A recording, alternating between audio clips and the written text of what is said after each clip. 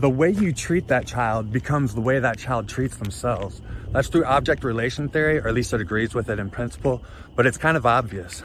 So first, children develop their sense of self-worth, who they are, by how they get treated. So if you're really kind to a child, the child's gonna learn to be kind. It's gonna learn to be kind to itself next, in that dyad, that original relationship, and then it's gonna learn to be kind to others. It's gonna learn to relate and have empathy for other people if you teach them those social and emotional connection skills.